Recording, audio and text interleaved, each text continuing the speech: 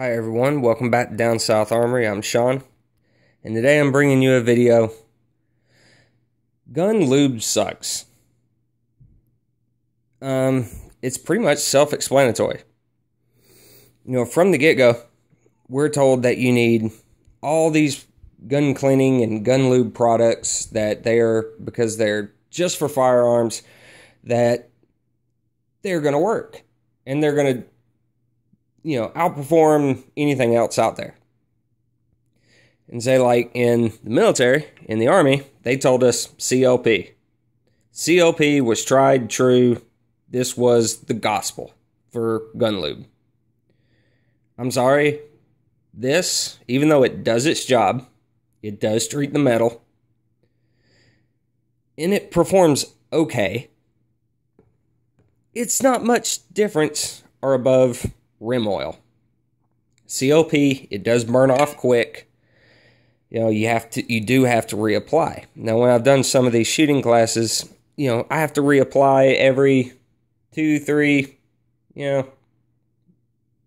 rounds or so, just to make sure the weapon is maintained and performing at its optimal. And it just seems crazy to me, because you're paying what, $5, $6 a can for this itty bitty can. Doesn't last that long.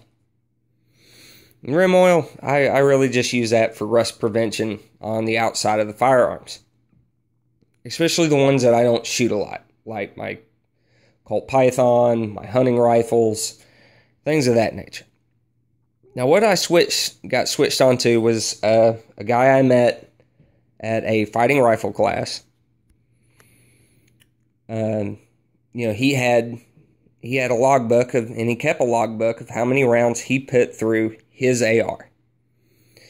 And I think it was something on the excess of 9,000 rounds. And it really didn't look like there was that much wear on it. And when I asked him what he was using as far as the lube goes, this is what he said. Mobile 1, full synthetic, high mileage, 40 weight, 10W40. And I was thinking, motor oil on a gun? That can't be. Because, this right here, that's tried, true, the gospel when it comes to ARs. That was my mindset. And after I saw that he went pretty much all 3 days without relubing his weapon, and it was still running, I noticed something was there. Something was up. I knew he had to be on to something, so I decided to try it myself. And that's what I've been using day one since I bought, my Ruger and some of the builds that I've done. That's all I've used. And the wear has been minimal. I've noticed that the weapon stays slick, it runs optimally, and there's no issues. And it takes a very, very small amount of it to keep the gun going. And it doesn't bleed off that bad. One of my guns can stay in the gun cabinet for months. And I wipe my finger in there, and it's pretty much right where I put it. Yeah, there's a little bleeding, but nowhere near as much as CLP, and definitely nowhere near as much as rim oil.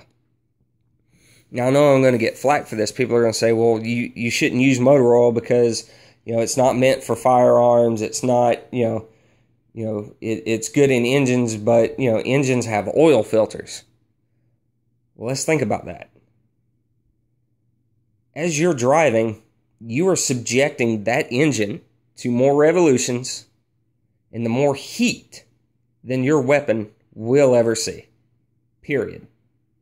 As far as the oil filter goes, since it's getting exposed to so many, revolutions and heat, yes, the oil breaks down, so therefore you need the oil filter. Your engine takes in dirty air to keep it running. So yes, you have to have an oil filter. And let's face it, by the time you take in enough dirt and grit and carbon in your weapon to where this is no longer working like it should, I mean, come on. You've had 10 minutes or so to wipe the weapon down, do a quick field strip, and reapply the motor oil. Now, this, I mean, let's compare the two. I've noticed on my Ruger, on my ARs, that the difference between the two of these. With this, it runs easier, the weapon's easier to charge, it's just easier to run. And it's easier to run for a longer period of time versus CLP. Now, some of y'all are going to say, well, CLP treats the metal. Yes, it does, but so does this. And from my experience, this does it better than this. And this far outseeds this, that'll burn off within a couple hundred rounds, 100 rounds or so. This sucks. So, I mean, we've already established I use that for rust prevention. Get it out of here. Now, as far as degreasers go, I don't like them. I don't like degreasers. Because when you degrease the metal, you're taking away all the benefits that these are doing as far as treating the metal. The only time I really ever use this is if I have really, really heavy carbon buildup. And I mainly use it in, say like my M1As as far as cleaning out the pistons, the gas pistons, and things of that nature. This hardly ever gets used. I bought this maybe a year ago, and it's still 3/4 of the way full. So, yeah. Now, as far as lubing, AKs, SKSs, my M1As, my Glocks, things of that nature, this is what I use. Now I know some of y'all are having even, bigger aneurysms and heart attacks. But that's for cars. That's not, gun grease. That's not, I can't even think of any other, say like Battle-Born gun lube, gun grease. Dude, this is a high temp, and it stays exactly where you put it. It's very abrasive. So, I mean, it's slick as dog shit. And it works. And it works as well as those other products. I've had this for about 6 months. Let's crack it open. I'll show you exactly how much I've used. Not much. So as far as guns of that nature, that's what I use. And I can already guarantee you, on my M1A, my Glocks, the wear pattern is minimal. Extremely minimal. Now, there are some places I use this even on the Glock, or on the AR-15s, as far as the hammer catches, things of that nature. I even put a little bit on the end of the buffer because, well, let's face it, most ARs or commercial ARs, and even ones you build yourself, are overgassed. And that buffer is taking a beating. And I just put that on there to just give it a fighting chance, make it last a little longer. So, that's where I'm going to leave it. In versing these two, I would rather go with this all day long. Another reason is also saying a shit hit the fan moment.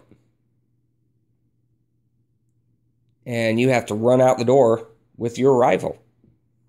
Yeah, you might be able to find this for a little while. Might be able to, scavenge some from, homes or, sporting goods stores, things of that. But eventually this is going to wear out. And then what are you going to do? Why, this, you can find this at any automotive store. You can find it at any gas station. And it doesn't have to be synthetic. You want to use conventional oil. It's going to do the same thing. It's still going to treat your metal. It's still going to protect your working and moving components. Now, I use full synthetic just because I run it in my cars. One of my cars, for example, has 250,000 miles on it. And I've been using Mobil 1 since day one. And I've never had any major issues out of it. So that's where I stand on it. And I just thought I'd share that with y'all. And, please, by all means, leave a comment saying on what your favorite lube is, or even why you think I'm wrong. I mean, I'm not looking to change anybody's mind. I'm definitely not going to change my opinion and my mind on using this just because of what I've seen it do. Now, if you choose to still use CLP and other gun cleaning and gun lube products that do work, I will say it, they do work, but you're paying more for it, then go ahead, leave a comment, let me know what you use. And as always, like, share, subscribe. It always helps. It lets me know that y'all enjoy what I'm doing. And y'all have a great day, and we'll see you next time on Down South Armory.